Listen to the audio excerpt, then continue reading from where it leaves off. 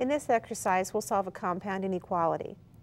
We'll solve the inequality 7x is less than 8 minus 3x is less than 6 plus 7x.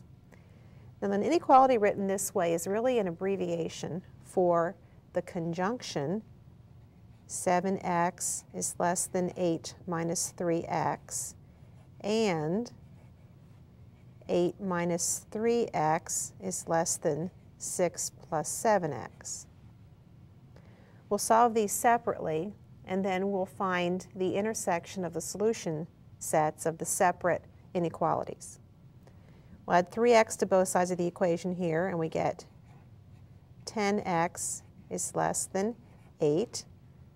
Dividing both sides by 10, we have x is less than 8/10 or 4/5. That must be true. And on this side, we subtract 7x from both sides, and we have 8 minus 10x is less than 6. We subtract 8 from both sides, and we get negative 10x is less than negative 2. Then we divide both sides by negative 10 and change the direction of the inequality symbol, and we get x is greater than 2/10 or 1/5.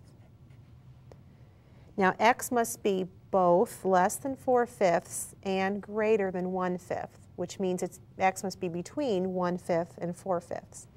We can write that as the set of all x such that 1/5 is less than x is less than 4/5. Or in interval notation, we can write it as the interval from 1/5 to 4/5.